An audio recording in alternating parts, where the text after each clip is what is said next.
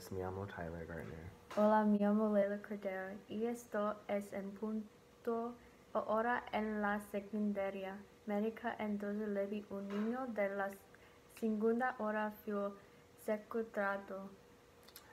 Él se llama Jackson Miller. Fue visto la última vez vestido en batas negras a las 7:07. Jackson Miller mide 5 pies 7 de altura. Si tiene alguna información, por favor, llame el 911 y unos voluntarios. Azules que están siendo distribuidos en la hoja de papel en las escuelas. Ahora aquí está Jorge con el informe meteorológico.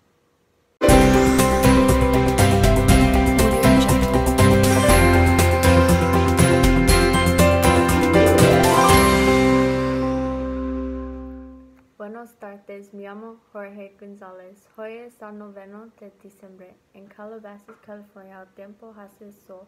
La temperatura máxima es 71 y temperatura mínima es 59 grados.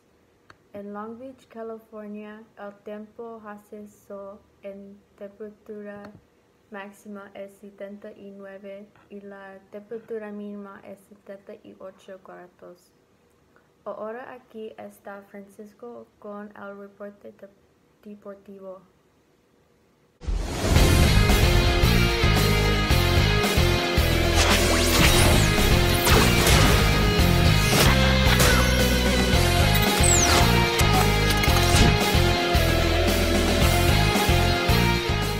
Hola, mi nombre es Francisco Montana y este es el informe deportivo. Sí, Michael Brown se rompió el dedo mientras golpeaba a los Gigantes de San Francisco, mientras se enfrentaba a los escuadrones de Los Ángeles. Recuerda que los Ángeles de Los Ángeles están ganando esta serie. Él es bueno ahora, pero está fuera por el resultado de la temporada. ¿No está de acuerdo, Leila? A mí también. Continuando con las últimas noticias, Jackson Miller, que fue secuestrado ahora se encuentra en una ligera loco a las 8:42 de la tarde. Los policías entregaron a Jackson Miller y le dio una descripción delante del secretario. Él es un hombre caucásico de unos 40 años y 6 pies de altura. Tenía cabello rubio y barba. El hombre fue visto por última vez con una camiseta gris, sandalias azul marino y blanco converso. Tiene un tatuaje de un unicornio papira en su brazo derecho.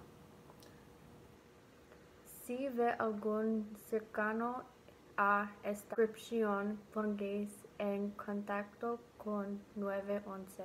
Gracias, por favor. Ver las noticias de las 8. Soy Tyler Gardner. Y soy Leila Cordero. Nos vemos mañana a las mismas horas. You'll never see me again.